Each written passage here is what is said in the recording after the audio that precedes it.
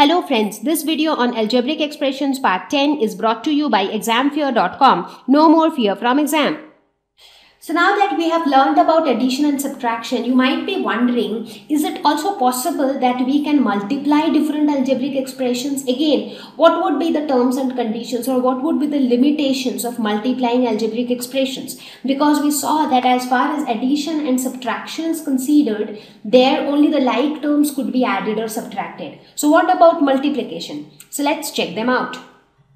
So even before we learn about the rules of how to multiply expressions, the first question that comes to our mind is, why do we even need to multiply expressions? So do we ever come across such situations where we need to multiply algebraic expressions?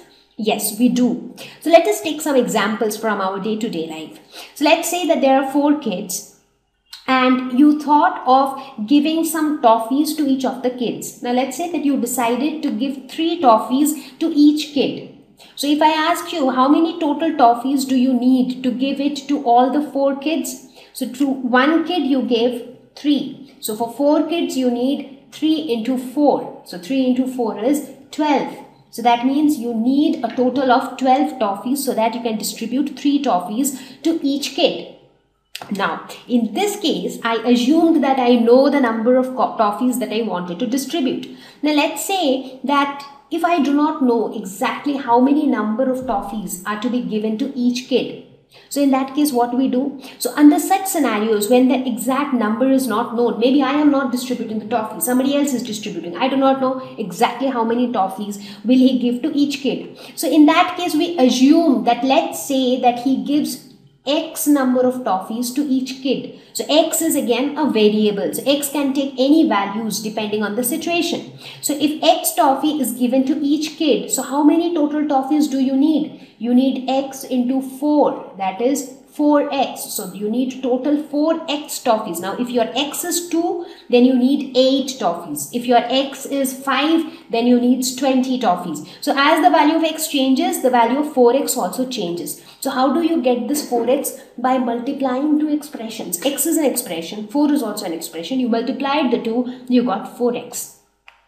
Look at this scenario. You are given a square and you have to find out the area of a square. Now again, we precisely do not know what is the length of each side of the square. So we assume that length of each side is x, because in a square all sides are of equal length. So we assume that each side is x in length. So what would be the area of the square? So the area would be x into x, that is x square. So what did we do here?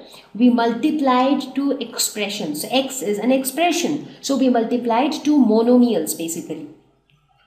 Think of another scenario. Let's say that you have a box. So the box is in the form of a cuboid where the length, breadth and height are different. So let's say that this is the length, this is the breadth and this is the height, and they are all of different measurements. Now if I ask you to find out the volume of this cuboid, that is the total space that is enclosed within the cuboid, so how will you find out the volume? By multiplying length, breadth and height. So this length, so here in this case I do not know the exact measurements. I have just assumed that the length is L, breadth is B and height is H. So the volume becomes L into B into H. So again we are multiplying expressions. Let's say that there is an arrangement, so you have some good number of students and they make an arrangement where they stand in rows. So there are a total of 5 rows and there are 5 students in each row. So that means, like, let's call this as row number 1. This is row 1, row 2, row 3, row 4 and row 5. So the students have arranged themselves in 5 rows and they have made sure that there are 5 students in each row. Now if I ask you to find out what is the total number of students, now one good option is you can start counting 1, 2, 3, 4, 5, 6, 7, 8 and so on. But that is a very silly method to find out the total number of students and also a time consuming method. So what is a better method of finding out the total number of students? So what you would do is the number of rows. So here you have 5 rows and number of students in each row. So here you have 5 students in each row. So you get 25. So what you actually did, you multiplied.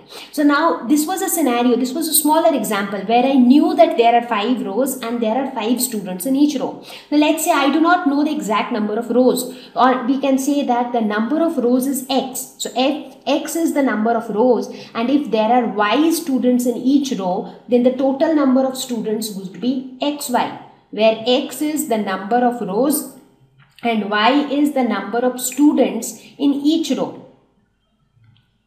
So in that case, x into y is the total number of students. So you see these are some examples where we see that we tend to multiply expressions to each other. So we understand that there is a need to multiply expressions. So now let's learn how do we multiply. Thank you.